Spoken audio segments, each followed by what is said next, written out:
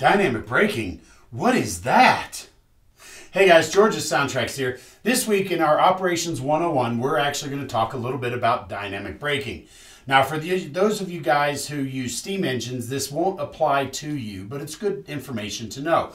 Especially as the transition era happened, if you model around that time, you'll have a mix of steam and diesel, so this would be applicable to your diesel engines.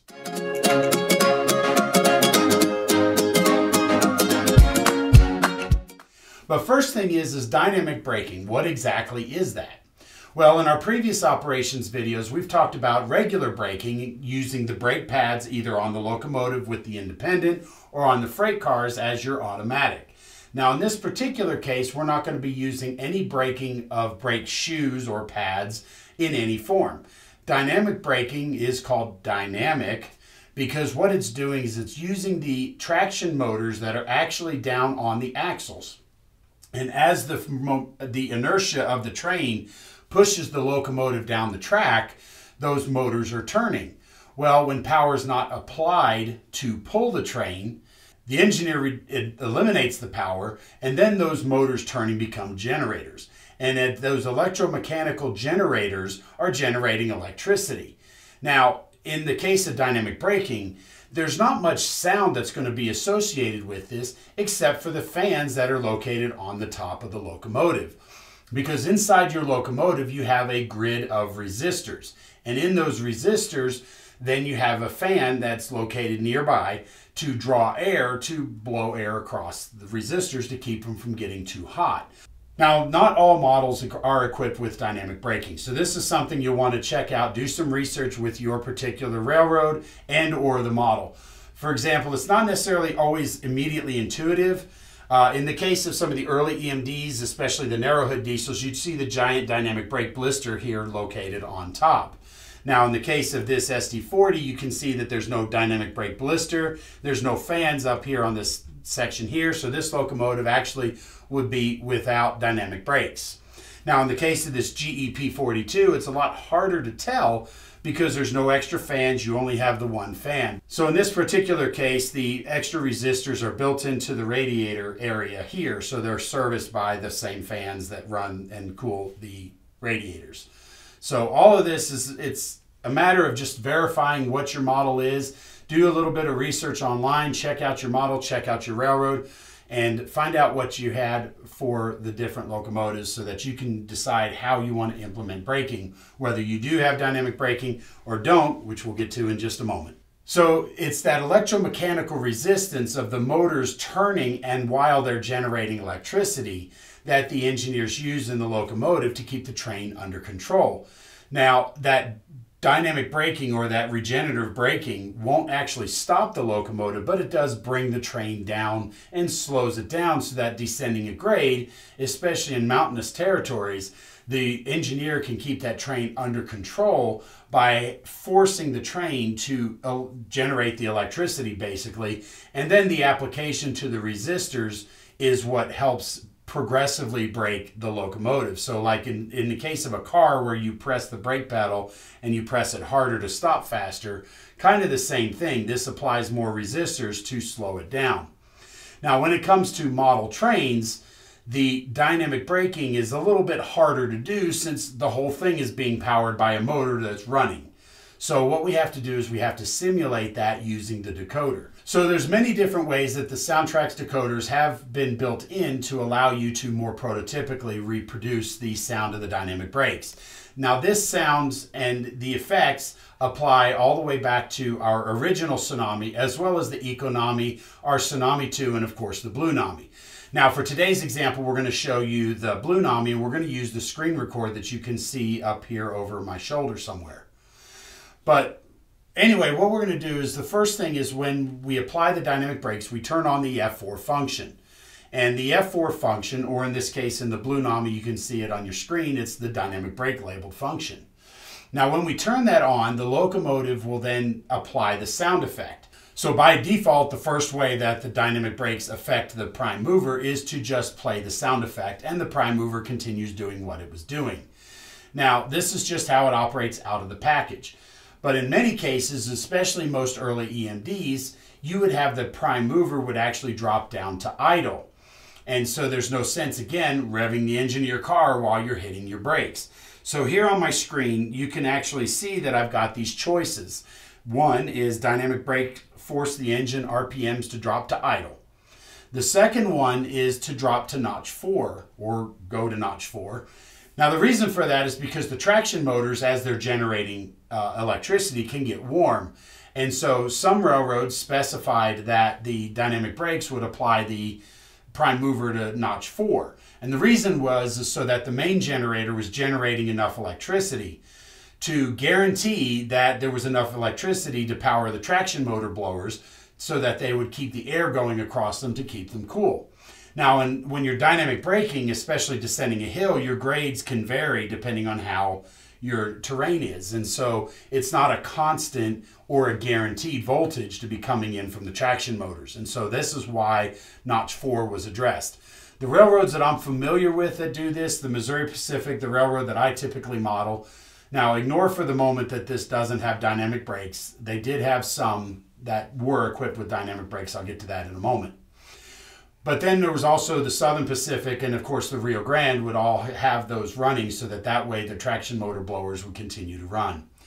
Now in some of the early cases, in some of the Alcos and some of the early GEs, they would actually notch up to notch 8. And the reason for that was because a lot of the early models, the fan motor was actually mechanically driven off the crankshaft. And so when you were dynamic braking, you wanted that added extra effort to blow air across the resistor grids. And so they would run up to notch 8 to make sure that you had full airflow across the resistor grids. And so as you can see here in our decoder, or in our Blue Nami decoder here, we can see that we have all of this. So in the case of the P42s, it actually drops to idle. So we're going to go ahead and select that. Now, in your other decoders, there is CVs to adjust this. In the Econami and Tsunami 2, it's CV114, and going back to the original Tsunami, it's CV116. So the other one here is that we actually have a braking rate. Now, for this particular illustration, and we'll do some demonstrations here in a moment, I've actually got the prime mover set to drop to idle, but then we're also going to slow the locomotive more quickly as we apply our dynamic brakes. And that way we can see that the dynamic braking is actually done. Now in the real world, in the real engineers, you have what's called progressive braking. So as you apply more brakes, the locomotive stops faster. But we had to make this work for model railroading. And especially with our DCC systems, and then of course the future Blue Nami, where we could just simply send a on-off function command. So the way we did this is that function 4, you basically turn it on, and you'll hear the sounds kick on. And then you press it a second time if you're running slower than speed step 10, the dynamic brakes go off and everything goes back to normal. But if you're going faster than that, now you can implement a dynamic braking high, where you can simulate the engineer apply more dynamic braking, and that fan sound will actually increase. And then the second braking rate, or in this case, the dynamic braking rate, would actually apply. So let's go ahead and just quickly show you some demonstration operations so we can get out of this and actually run some trains. So I'm going to go ahead and unmute my locomotive, and I'm going to get it running here. We'll say just a nominal speed step, somewhere around speed step 10 or so. We'll go ahead and move these locomotives out of the way so you can see what we're doing.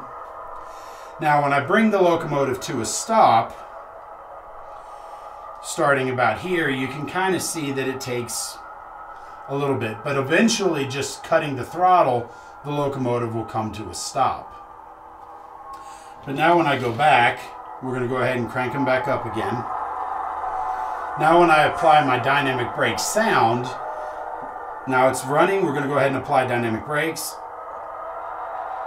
So now you hear that dynamic brake fan kick on, but the locomotive continues at its given speed. Now in this instance, I'm going to go ahead and get my locomotive moving a little faster. And then when I apply the dynamic brakes, we'll start applying it right here. You can hear that dynamic brake fan kick on. But the locomotive maintains and continues its given speed. Now this is just the base application of the dynamic brakes. But now when we're running, And we're going to go ahead and press the second application. Now you can hear those fans kick up and get louder, but now you notice the locomotive is actually slowing. And once it gets down to about 7 to 10 miles an hour, you can see that now it's maintaining its speed. The dynamic brake fans go down, and now basically we have our monitoring and maintaining the speed. But when I release the dynamic brakes, dynamic brake fan kicks on, and our locomotive starts accelerating again. Now I realize this is difficult to show in a small tabletop environment, so I would encourage you to check out some of our previous videos that we've done on dynamic braking, showing the effects in a more spread out environment. There was one we went to a local layout to kind of show how all this does. Now, a couple other points I want to talk about dynamic braking. Now, when you're adjusting the brake rate, you can have it stop more quickly, or you can take longer to slow down. Again, it depends on how you want to run your trains. And that's a setting in CV116 in our decoders, or you can set it in the Bluenami app through the app. The other thing is you can adjust the volume. And the volume you can adjust. Now in this particular demonstration, I have the volume turned up quite loud so that way you can hear it because it's accentuated. But there are some instances where you may want to adjust it down lower. Or in the case of this Missouri Pacific locomotive here, you didn't think I had this here just for show, did you? Now in this particular locomotive, you can see that there's no dynamic brakes. And I'm going to go ahead and mute this locomotive here. Now, in the case of no dynamic brakes, you can have the locomotive behave the same as if it were dynamic brake, but then take the volume of the dynamic brakes and set it to 0. That way, if you consist this locomotive with, say, some other locomotives that had dynamic brakes, and you want to use that feature, this locomotive doesn't just continue doing what it was doing. It will then behave. You'll hear the prime mover drop to idle as one of the settings we talked about. And then when we turn the dynamic brake volume to 0, you'll never hear that fan kick on. But then if you set the braking rate to match that of your dynamic brake equipped locomotives, they'll all run together in tandem, just like they should with every normal consist. So this is a very brief overview of the dynamic brake functions that we've built into the decoders. If you have any further questions, be sure to check out the user's guide in our website at SoundTraxx.com, or feel free to give us a call at support, and we'll be happy to help answer any questions we can for you and help explain this. But I encourage you to try it out. As with many of our SoundTraxx decoders, you cannot break the decoder by changing CVs, so I encourage you to try it out, experiment with it, see how it behaves, decide what you like, and then run with it. And that way, when you have all your locomotives running together, you can take one step closer to realistically operating your train. Thanks guys for watching. Be sure to like this video and be sure to subscribe to our YouTube channel and click that notification bell so that you can get notified each time we go live with a new video. And then also be sure to check out our new podcasts. Thanks for watching. We'll see you next time.